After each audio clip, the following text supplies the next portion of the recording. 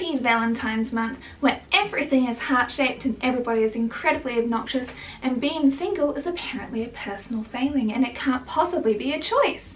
Welcome to February. So maybe you want a happy movie to be able to escape, right? Well, luckily I'm here to help because I've been on a quest for, I'm not even lying, an entire year trying to find out if there has been a good rom-com since #MeToo happened. Now if you forget what Me Too was in 2017, it's kind of where the Harvey Weinstein stuff came out, and then more and more people came forward with like all of the horrific treatment they got. So yeah, bleakness, beyond bleakness. But what I'm hoping is we have a phoenix rising from the ashes. They just don't make rom-coms like they used to. This is something that we hear all the time. Where's Definitely Maybe? Where's When Harry Met Sally? Where is 10 Things I Hate About You? We are starving for these kinds of movies, and rom-coms have apparently been having a renaissance, but does that mean that they're fantastic? Again, this is my mission, people. I am here to bring you joy. Now, you may call me an expert, but apparently you can't get officially qualified for that, but I'd say watching this many movies for this video, that would kind of count me. So we're going to go through them all. I'm going to give you a 1 or 2 sentence possibly impression of each movie, so then you can decide if it's for you or not, or I will just tell you it's straight up trash, because we want to sort the trash from the treasure, because we want to adorn our grotto with some wonderful things.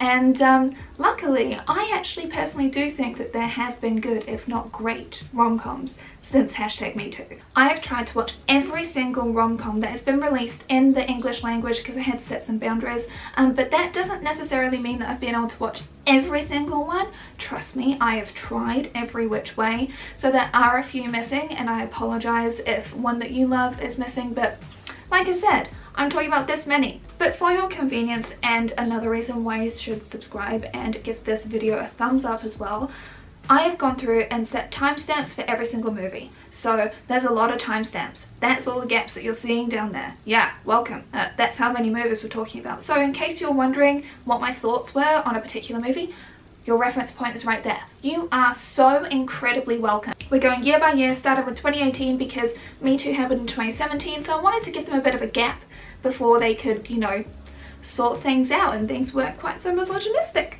2018. Sierra Burgess is a loser. It's really uncomfortable trying to make us love an objectively terrible person as our protagonist, especially when manipulation and consent are issues of concern, so trash. You know it's trash too. Crazy Rich Asians. A beautiful capitalist dream. There are awkward issues with Awkwafina using black scent though. If you can look past those issues and you want to be swept away into literally, like I said, a capitalist dream, you will love this movie. It's charming, it's so well acted. Really like this. Set it up where 2 executive assistants work together to get their bosses together. Fantastic chemistry all around. But as an executive assistant myself, I can tell you I've got no idea how they got away with half of this stuff because, wow, fired. When We First Met. Do you like Groundhog Day? Good! Here's a movie for you. It's a common theme we'll find. It's really trying to be an old school 2000s kind of rom-com. It does hit the marks, but it does have genuine nice moments in it and good chemistry. There are some bad jokes in it, but if you see this actor, you're probably gonna get some bad jokes, as I'll be revealing later. To All the Boys I Loved Before. I'm counting the entire trilogy here because I love this. I want every single coming of age rom-com to aspire to this level. Also, the colours that they use in this, mustard and teal, shouldn't. Looks beautiful. Awkward love letters that are written have never produced something quite as amazing as this trilogy. Every single one is fantastic. The only other trilogy that is as good as this was Toy Story. The Kissing Booth. Stop it. Stop trying to make consent an inconvenience. Second act. J-Lo. Lab Muffin Beauty, I just want to hear her thoughts on this, to be perfectly honest with you. Jayla refers back to her Jenny from the Block days and is dating Jess. Even though I'm team Jess, nothing can save this movie. It makeup shames, it pushes this whole clean beauty BS, organic BS. As much as I am team Jess, I cannot watch this movie, and I do not want you to watch it either. It's bad. Every Day. The concept is super creative, where a spirit changes bodies every single day but is in love with this one singular girl, and it's everything that unfolds from that. It's less funny, more romantic, wonderful story regardless. If that's the sort of vibe you're in for, you will really enjoy it. Love, Simon. Now, I adored this movie. Please go and watch these two videos, James Somerton, Rowan Ellis. It's not really made for the gay community now, is it? Half Magic. Heather Graham, one of my girl crushes since I was a kid. Women finding each other to go on a journey to find love, and then instead find empowerment and get into like light witchcraft along the way. I love it. This movie was hilarious, incredibly sex positive. I was not expecting Rosa to be like this. If you've had your heart broken or dated trashy people, go watch Half Magic. You'll thank me later. I Feel Pretty. A straight-sized woman finds that she can build her own confidence whilst having N-log vibes throughout the entire movie. Oh, and also attacking on men for not being masculine enough.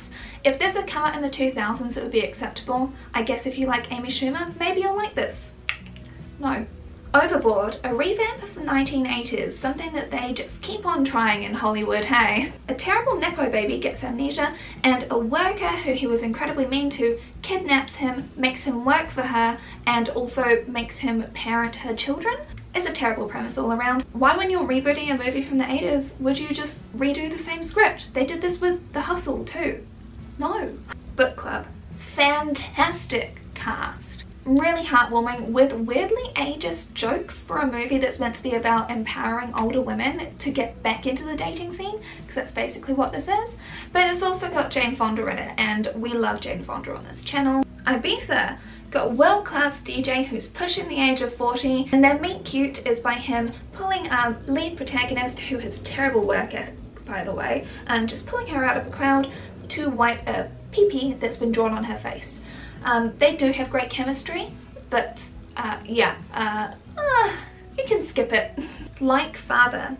This is not a rom-com. It is definitely more of a daddy-daughter building their relationship back up again thing and breaking down walls. But I really did enjoy the joke about her being old enough to be his partner, given the fact this is played by Kelsey Grammer. Juliet, Naked. Do you like You've Got Mail kind of cute comedy? Go watch this movie, you'll really enjoy it. It's complex, well acted, fantastic rom-com. Go and check it out. Nappily Ever After. This is not really a rom-com to me, but it does touch on incredibly important topics. It's more about finding yourself and self-love again. It was too sad of like a pick-me-up rom-com for me personally. Destination Wedding, a movie where two beautiful, amazing people try their hardest to make you hate them. If these were played by anybody else, they would be pitchforks. Basically, it's like being in the mind of Harry from When Harry Met Sally on his worst days, but updated to today. Definitely a dark comedy. And now we move on to 2019, the last year of normalcy. All About Who You Know is available on Tubi. I couldn't finish this movie. I really did try. The lead protagonist is terrible. Isn't it romantic? A woman goes on a journey to like herself and objectifies men along the way. Meta humor is incredibly meta. They're still struggling when it comes to feminist movers, okay? Someone great. Breakups are hard, but the journey is a lot easier if you've got your friends with you and there is enough alcohol in this movie to put everybody in hospital. The Last Summer. Think end of school, but tied with Love Actually, but actually heartwarming, great chemistry, self-discovery, all that good stuff that you'll be wanting if you're a teenager about to go on to adulthood, TM, you know? It's actually pretty good. Always Be My Maybe. We both cried. I cried even on my second viewing watching this. It is not only funny, great chemistry, the entire journey of lovers meeting and then breaking up and then meeting again, everything's really well done and so very funny. Ali Wong, Keanu Reeves, do I need to say more? No. Falling in Love, spelt in, as in an inn that you stay at. If you like Hallmark movies, you'll probably like this. Please don't think that Aotearoa is anything like this, because if a property like that existed, it's owned by a terrible miserly land banker. Murder mystery. Adam Sandler is involved in a murder mystery on a boat. There you go, that's your elevator pitch. You can pick up the rest from there. It's better than I was expecting though. Hi, this is awkward, I forgot to include this one. +1. Two messy friends with a whole heap of baggage agree to be each other's date to numerous weddings, and we've seen this plot before. It plays out kind of as you'd expect a whole bunch of personal growth. It's kind of likeable characters, but it's okay. Let's move on to 2020, the year of our wedding and the year that the world started to really crumble and show just how ableist we actually are. The High Note.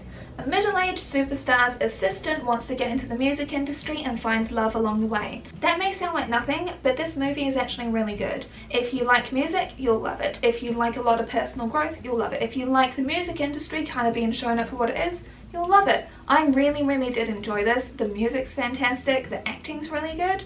Go check it out. The Wrong Missy. Comedic hilarity of Lauren Lapkus and David Spade in a booze-filled rom-com of dating gone wrong. When I say booze-filled, I really mean it. Same as Palm Springs. This is more of a fresh take on Groundhog Day. It's full of humour and existential dread, fantastic chemistry between the two, and if you don't like a whole bunch of alcohol and swearing, you won't like this. But if you have a bit of a twisted sense of humour, you'll like this a lot. I definitely did. Really good for a date night movie. The heart of it. This is a Netflix movie. It's a slower, more awkward rom-com, and it's a lot more about self-discovery, breaking down preconceived notions, that sort of vibe. Teenage angst in a movie. It's funny, but it's also a little bit sadder and has heartwarming moments, so it's not really the funniest of rom-coms, but if you're in that sort of a vibe, then I think that you'll like this. Love, wedding, repeat. Groundhog Day inspires yet another rom-com, but this one's mixed with 4 weddings and a funeral, but updated. Genuinely really hilarious fun time. So if you like that sort of a vibe, you will like this movie a lot. Emma. You may not consider this to be a rom-com, but if Clueless is a rom-com, this is allowed to be because it's what it's based on. This is Jane Austen's rom-com. Let's kind of be real about it. And this movie ticks all the boxes. If you want something that's like set in a period of time, you'll love it. The Lovebirds. Finally, we get some representation of people that go beyond just the meet cute. I get sick of seeing everybody just getting together and then that's it, the story's over. So this one instead is about their relationship when it's starting to fall apart. But woe and behold, a whole bunch of crime gets in the way and they have to go and like solve a whole bunch of problems. They have incredible chemistry as actors, beautiful people by the way, and it's this constant banter of back and forth of what long-term relationships are like, and it's so brilliantly done. Date night movie for sure. We were in stitches laughing. Go and watch this movie if you haven't already. You're doing yourself a disservice by missing out on it. Broken Hearts Gallery. If your heart hurts, this movie is for you. If you break up and you're incredibly dramatic, this movie is for you.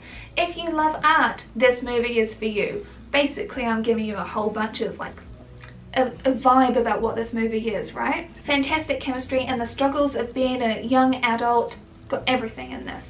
And sadly we end on a nice girl like you. A cellist discovers her sexuality in a male gaze fashion. That's the entire movie. It's kind of like a raunchy 2000s movie. Some parts work, some parts don't. Some parts are empowering, some parts really aren't. I feel like too many men were in the writing room when it came to this film. 2021. The map of tiny perfect things. So Groundhog Day comes back around as a theme that just keeps continuing for some reason, and in this one it's placed in a fantasy sort of background with this coming of age story. It's actually really sweet. I do quite like this retelling of it, but a lot less funny than like a traditional rom-com, but it's very enjoyable for sure. Resort to Love. Essentially Hallmark but with Christina Milian. He's all that. It's trash. Like, we know it's trash. Why was this even made? Good on paper. When you meet a man who seems good on paper, but what is he really hiding? It's a funny, clever concept. It's just not like the best, but it's definitely here for a laugh. Falling for Figaro. This is not a rom-com. This just makes you depressed. I felt so bad for the characters. You just see pain for the first half of this movie as this girl is trying to fulfill a dream of becoming an opera singer, and it's just torture. I know it's got Joanna Lumley in it. You'd think it would be great. Yeah, there's a whole bunch of personal growth, but it's a slog to get through. No. We Broke Up. Chidi from The Good Place is in a very messy on-again, off-again relationship. All of this takes place at his girlfriend's sister's very rushed wedding, and it's a very awkward humour. If you really like awkward humour, then you might like this, but it's okay. It's not the best. Again. Queen Bees. A woman who's struggling to come to terms with moving to a retirement village finds friendship and love along the way. Just watch Golden Girls instead. Complete this famous saying, better late than...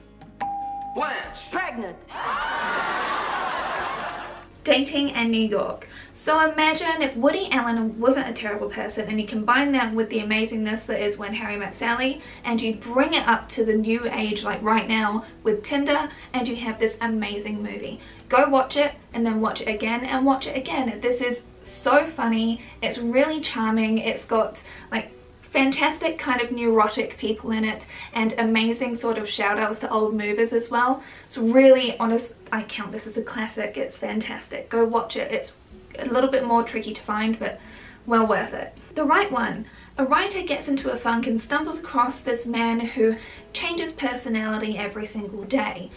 This deals with grief in a very interesting way, and I really wish that there were psychologists kind of on board to help with this movie, and that's all I'll say about it. Long story short, we're a guy who wants to wait until things are perfect to be able to move on with his life and go to next stages of things. Suddenly, time just keeps skipping ahead of him, and you have this wonderful and hilarious story of personal growth, beautiful like romance between them, great chemistry. I love this movie too. This is fantastic. Locked Down. As much as I really like these actors, I did not enjoy this movie all that much. I'm sorry, but I understand the whole wanting to capture the moment in time, but for someone that's basically still living in lockdown because people aren't masking, this was not a fun escape for me. Sure, they add in like some fun elements for the last third of it, but otherwise, Mark, Mary, and some other people. If this movie had come out in the 90s, I would have forgiven it for a lot of sins. But this is assessing polyamorous relationships and I could forgive it if it was done back then, but these days polyamorous relationships, they're not exactly mainstream, but they're definitely more well known, and this is very messy. These two people with a lot of baggage that get together and then decide to try an open relationship and don't follow any of the kind of rules of polyamory. I'm friends with people that are polyamorous and they're very happy. So that's why I'm like, no. I wish that we could have a really good rom-com about polyamory, but I don't know if people are ready to write that yet. 2022. Seems like almost yesterday. Marry Me. J-Lo really does just keep trying, huh? Huge budget, terrible chemistry, big disappointment. That's all you need to know. Skip it. The song's not even that great, people, okay? Purple Hearts. Racist, xenophobic propaganda? No thank you, sweetheart. And also, nobody wears their hair inside their sweaters like this. Persuasion. Netflix, you lied to me when you said that this would be swoon-worthy. Many people have made videos about this. I particularly like this one.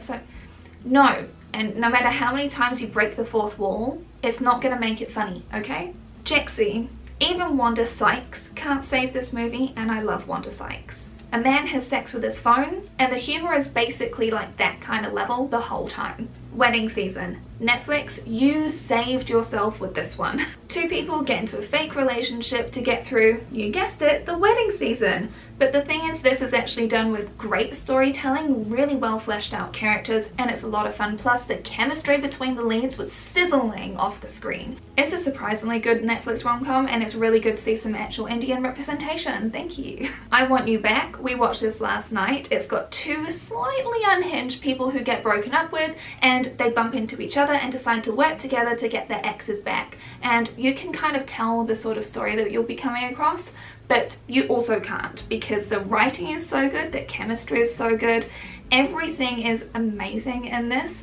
I want to watch this again already, and we just watched this last night. It's really good. Moonshot. Not that moonshot, but this moonshot.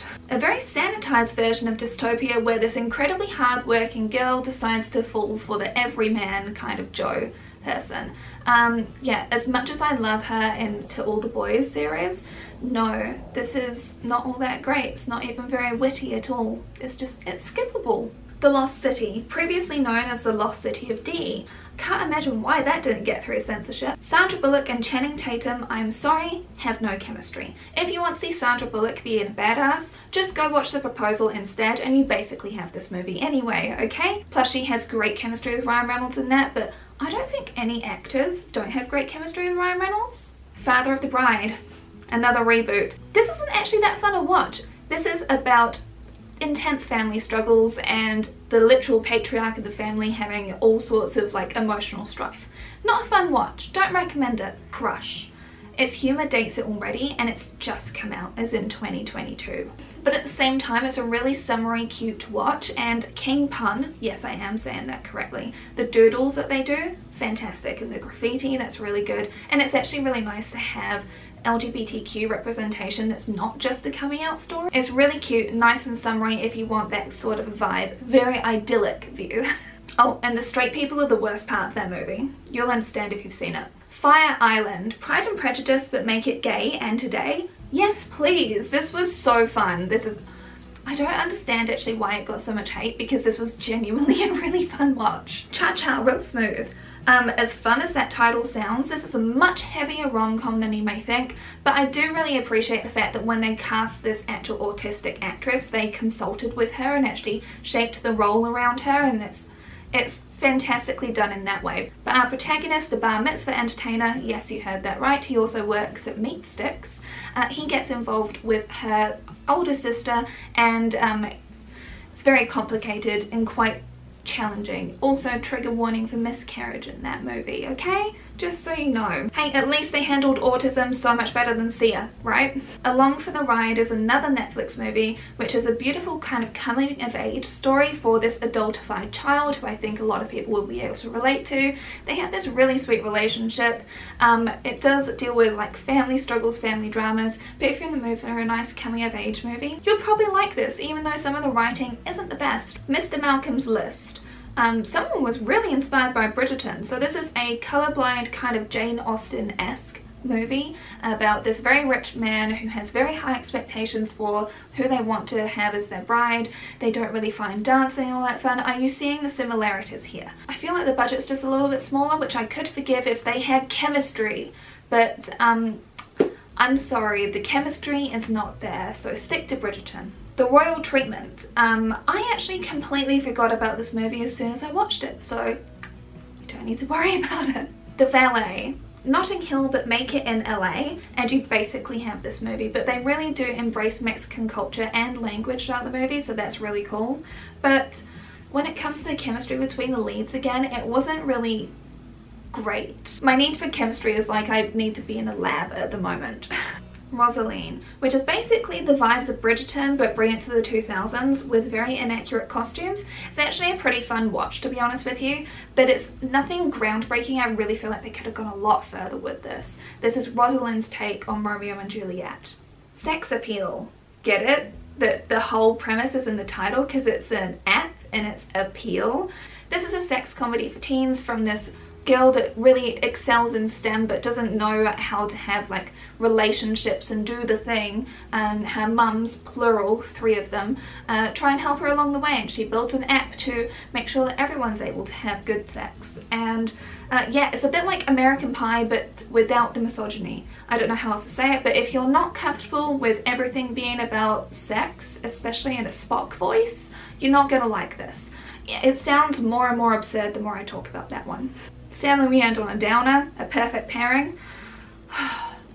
Very tired tropes. Rich woman goes to try and work with the vineyard to be able to get an exclusive deal, and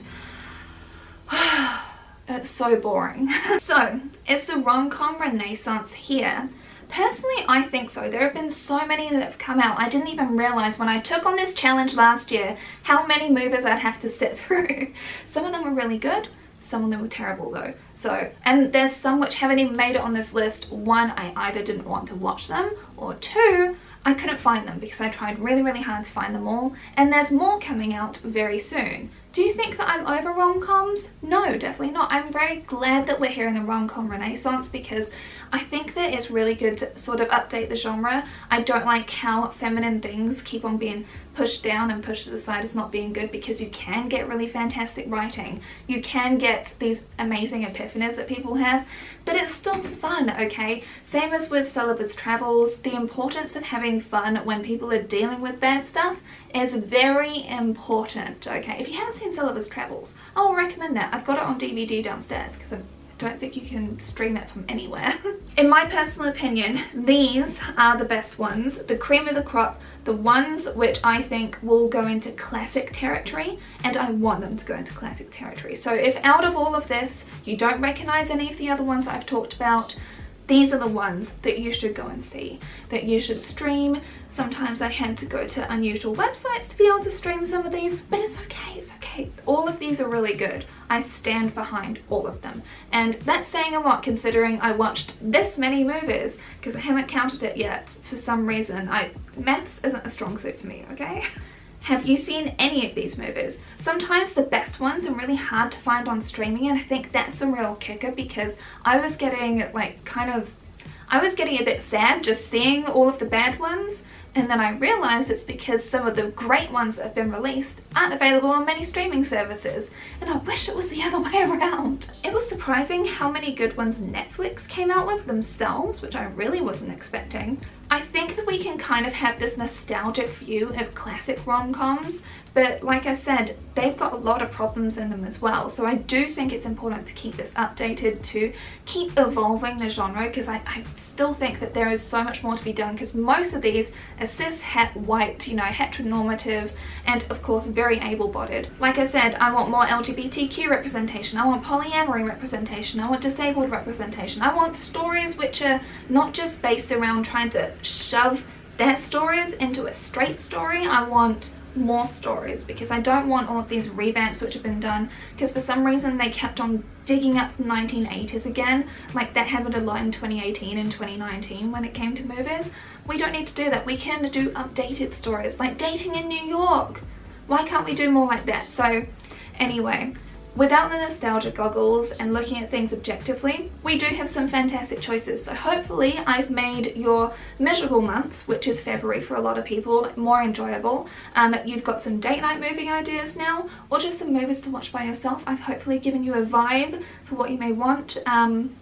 But yeah, I hope that you've enjoyed this, because this will have taken me the longest time to do. Like I said, this has been a year-long project, so don't forget to give this a thumbs up, comment down below, and also subscribe. And I will see you again next time. I don't think next week, because we've got a wedding on. Take care, lovelies. Bye! Didn't feel like a rom-com to me. It hit on some really important things. Oh my god, oh my god. Welcome to living in Auckland when there's flooding. My anxiety has just gone way up.